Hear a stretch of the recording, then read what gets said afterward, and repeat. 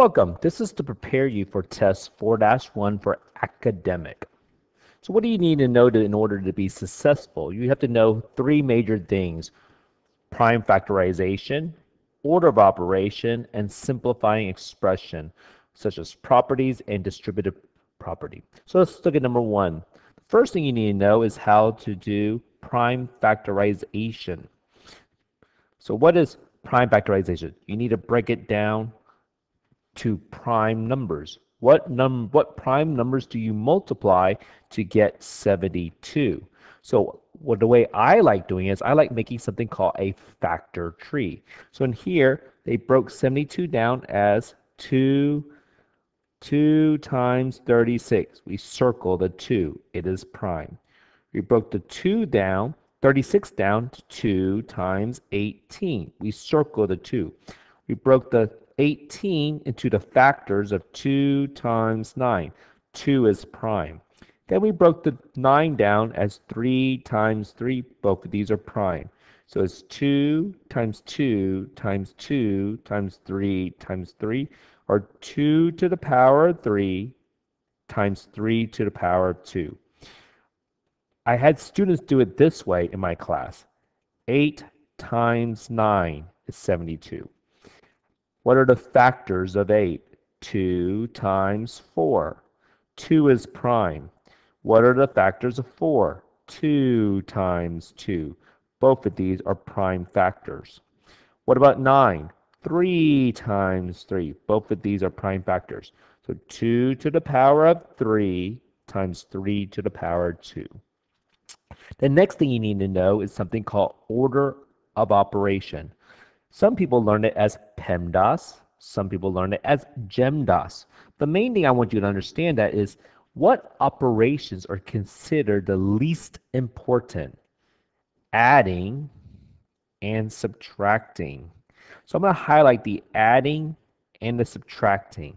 Notice how I broke it into three parts: the left part, the middle part, and the right part. So I broke it into three terms: first term, middle term, last term. So in the first term, for the left side, what number do you see? 8. So we're just going to leave that alone.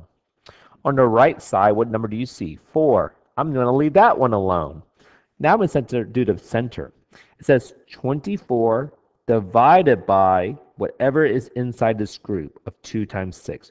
What is inside this grouping symbol? 2 times 6, which is 12. So it really says 24 divided by 12. And what is 24 divided by 12? 2. So we take the 8, we add a 2 to it, which is 10. Then you take away the 4, you're left with 6.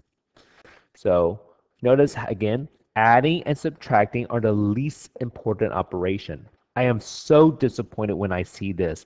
I see kids say, oh, no, I add 8 plus 24, then I divide it by 12. No, please do not do it. Adding, subtracting are the least important operation. Highlight the adding and subtracting operators so you understand that's the least important operation. Then the last two part that you're going to see on the test is something called distributive property. So it says, how could I say this using the word groups of? Let me get my pen. It's 3 groups of 2x minus 4. Some students prefer the algebra class. I know in my class, I had 2 students in my first period class who are saying, Mr. Joe, I like drawing it because it doesn't take any thinking. Well, it takes a little thinking. So again, here's a key. A clear rectangle is an x. Opposite of an x is negative x, so it'll be a dark rectangle. A clear square is 1. Opposite of 1 is negative 1, so that'll be a dark square. So using my key, so I need to draw 3 groups of 2x minus 4. Here's 2x's minus 4. So here's my first group. But it says I need to draw 3 groups of it. Well, let me draw again. Here's my second group. And here's my third group of 2x minus 4. Can you combine all the like terms? So how many x's did I draw in all? I drew 6 x's. How many negatives did I draw in all? Negative 4, 8, negative 12. So it's 6x minus 12. Another way you can have said it is this way. Some people prefer the area model. I personally like the area model. I think it's faster. So you draw a rectangle. Just think of multiplication, what you did in 5th grade. Like, for example, in 5th grade, do you remember doing problems like this? 42 times 5. So you got to do something called area model. So how do you break down 42? 40 plus 2 and 5. So how do you find the area of this rectangle? 5 times 40. And then how do you find the area of this one? 5 times 2 is 10. So it's 210. So let's look at this one. So let me erase that so I don't get confused as to what I'm doing. Erase, erase, erase. So let's look at this one. So it's 3 groups of 2x minus 4. How do you find the area of this first rectangle? I multiply 3 times 2x. 3 groups of 2x is 6x. And how do I find the area of this rectangle? I multiply 3 times negative 4, which is negative 12. Hey, 6x minus 12, same answer. So do you prefer the algebra tiles or do you prefer the area model? So you could say 3 groups of 2x plus 3 groups of negative 4. And that's why it's right here. And last but not least, which two expressions are equivalent? So let's look at the first one. Oh, 3 groups of 4 plus x. Do I want to do area model or do I want to draw this? Well, I'm going to draw this. 4 plus x. But I need to draw 3 groups of 4 plus x.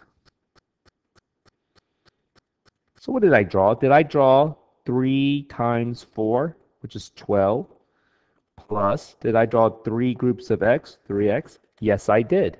So A is correct. But maybe you prefer the area model because it's faster. So here's the area model. It's 3 groups of 4, which is 3 times 4. And then 3 groups of x is 3 times x. Hold up. This is wrong. This should be 12 plus 3x. I'm going to fix that up. Sorry about that. I apologize for that. That is wrong. And so that is correct. So this is the only one that's correct. The rest are not correct because here's 3 groups of x plus 4.